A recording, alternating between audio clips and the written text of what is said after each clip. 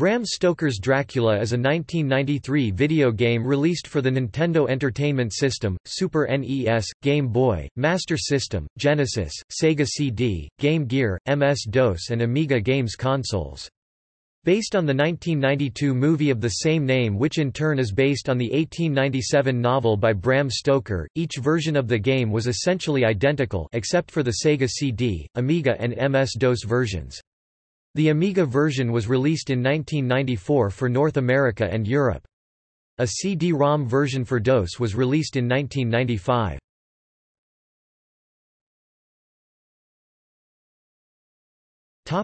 Gameplay. Each console has a different styled genre game based on the film, and in most games the single-player character is Jonathan Harker, who is one of the main protagonists of the Dracula film, and the original novel by Bram Stoker, which the film was based on.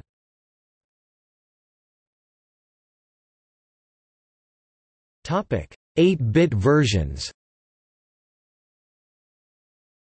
Bram Stoker's Dracula for the Game Boy is a 1993 video game that bears a closer resemblance to platform games such as Super Mario Land than horror films. The player controls a young lawyer named Jonathan Harker. Harker must free himself from Dracula's capture, follow him to London, and end his reign of terror. It was voted to be the 21st worst video game of all time according to Flux magazine. The game is also on the Nintendo Entertainment System.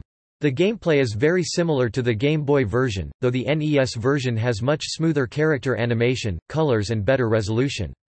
Master System and Game Gear versions of the game are also similar, but with a wider color palette and more shading effects.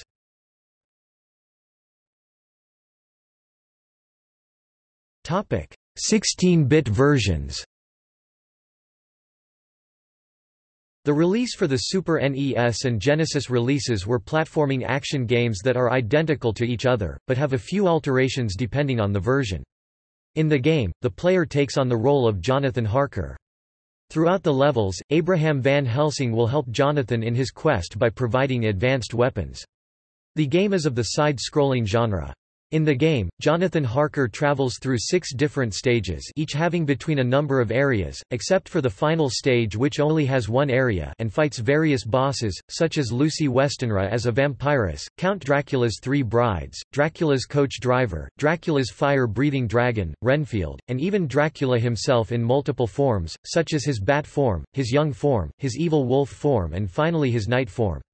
Levels in the game include the Romanian countryside, a rat-infested old village inn, Dracula's castle, Dracula's cavernous vaults, Dracula's misty catacombs, various locations in London, Lucis Crypt, a graveyard and Carfax Abbey.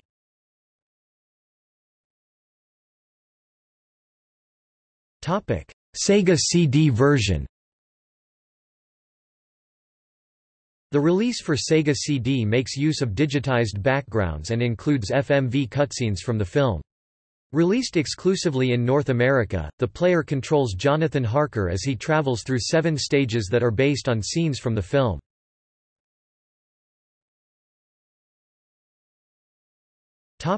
Amiga version. The release for the Amiga uses digitized graphics for characters that were recycled from the Sega CD game. However, the setup is quite different. There are 9 stages in the game to play through.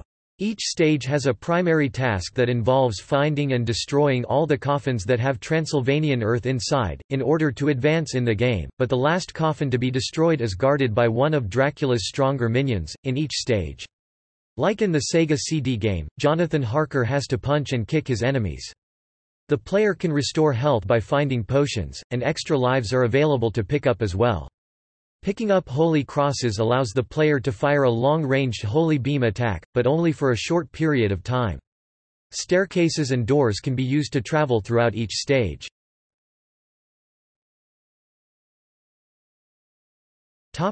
DOS version. The release for DOS is played from a first-person perspective, similar to other games like Doom or Wolfenstein 3D. In this version, Harker must traverse several large stages to locate and purify a varying number of coffins with holy wafers, while warding off various monsters with either a pistol or a knife. When all of the coffins in a stage are purified, Harker must then confront Dracula in one of three forms: his old man, young man, and original knight form.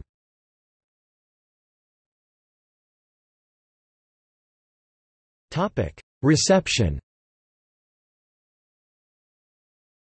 Electronic Gaming Monthly gave the Sega CD version a 5.25 out of 10, commenting that the main character's movements are choppy, the battling with birds and bats is unimpressive and dull, and the full-motion video sequences are so pixelated and blurry that it is difficult to make out what is going on.